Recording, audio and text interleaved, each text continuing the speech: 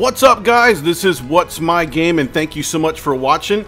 Please mash that like button for me. It really helps, and I really appreciate it. If you find this video useful, please do that for me, and subscribe if you haven't already.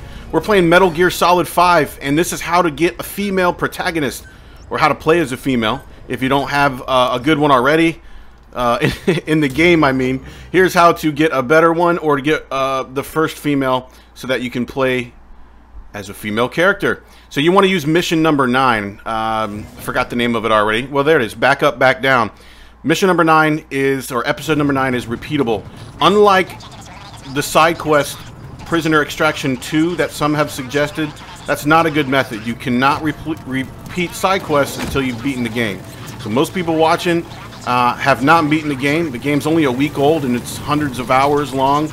Maybe not for the main mission or main game, but anyway, so if you need a female, this is the best method to do it. I'm going to slow down the game here real quick and show you. It's at Wak Sind Barracks. I probably pronounced that wrong. I'm sure I did. In Afghanistan. And once you start number 9, it'll take you to the right place, but just make sure you land at that spot closest to the barracks. You can take a couple different routes. You can go really wide to the left, which is what I recommend. A little bit different from what I did here. I ended up going to the same spot. The moral of the story is to go in stealthily and come out stealthily, if that makes sense. So in other words, don't get spotted or alerted by guards, and then your game will autosave. I didn't know that at this point. I was still messing around with the autosave feature and trying to figure all that out on this mission for you guys. But I ended up getting the rocket launcher because I thought I was going to have to blow up the vehicle. If you unsuccessfully well, I guess if you unsuccessfully stealth, and if you get caught, you're going to have to complete this mission in order for it to save. So this mission's actually pretty easy to complete. All you have to do is blow up one of the vehicles that they've shown on the map for you. So it's not all that hard. If you come this direction, or just start going left right when you get off the helicopter, there's a crack over here that's really helpful, and it lets you avoid most of the base and most of the guards instead of going right through the front door. So you could have just head this way and not even take out that guard. I think I got a little bit off track. So here's the crack right here. And by cracky, that's a great way to get in. And they're actually in the game spread out pretty decently, and they're really helpful as a side tip. So look for those little crack icons on your map. You don't have to take these guys out. You can sneak by them, do whatever you want to do. But again, I'll say it again. If you don't complete this part in stealth, you'll have to complete the mission, or you'll lose the prisoner and any other items that you kept. The prisoner is always in this room, and sometimes you have to unlock it, and sometimes you don't. And she's always a she. So this is basically virtually guaranteed, I guess, to get you a female. I'm certainly not the developer of the game, but in the 5 or 6 times I did this to try to perfect it for you guys, it was always female. And just right there, I got caught like an idiot. So at this point, they alerted. And if I run away from this area too far, it still won't autosave, which sucks. So basically, I just need to go kill a vehicle, and then I'll still complete the mission. So I still got her, but it just took longer, so I edited it out.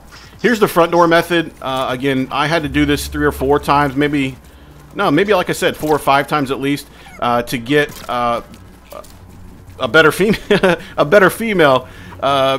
In the game, of course, because if you don't find the woman of your dreams in the first try, well, like they say, if you don't succeed, try again. So you're gonna need to come back and do this again to probably get a little bit better character. And what you're looking for, if you want to use her for your protagonist or your main character or whatever, then you'll want somebody with a high combat rating. It will level up over time. It's just nicer to start higher to begin with, of course. And as you level up, you'll get more health. She's always here, like I said. I'm not even sure this is the one I kept either. I just slammed her head against the doorway. So you just throw her ass out and then Fulton her butt up there. And there she goes. And so, again, if you want to check how good she is and then just abort the mission, then you're welcome to do that. However you like to do it. I went ahead and completed the mission so I could get you know, whatever you get from it. But here's the first lady I got, Ashen. And she's cool and all, but she's a drug developer, which is awesome. It was a skill I didn't have, but she's only a C-level combat rating. So that's why I kept playing.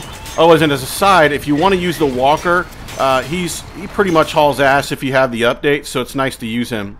Here's the chick I ended up with, Stalking Swan. She's a cybernetic specialist, which I needed anyway, which is awesome. And she's got a B level. The problem here is the character menu, when you select a mission, only shows the top 60 or 61 characters. I can't remember which. So if she's not in your top 60, then she's not going to show up as an option to select for a mission. So here's how to fix that, okay? And this is important. Nobody I've seen showed you how to do this. So what you need to do is go to your combat unit, okay? The combat unit specifically, and that way you can organize it in descending order.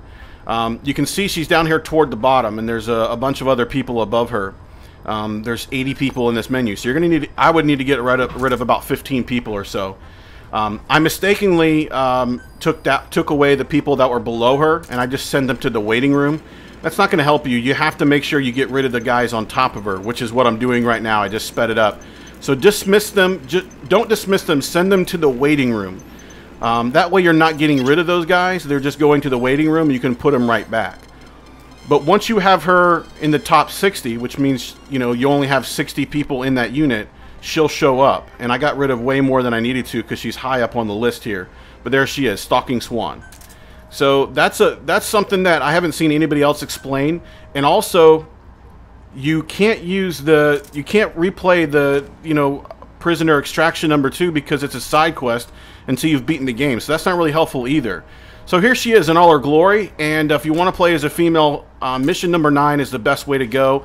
And then if she doesn't end up being a top 60 combat member of yours, and if you have more than 60 like I do, then you're just going to have to put guys above her in the waiting room, and then once you select her, you can put those guys back in. So that's it.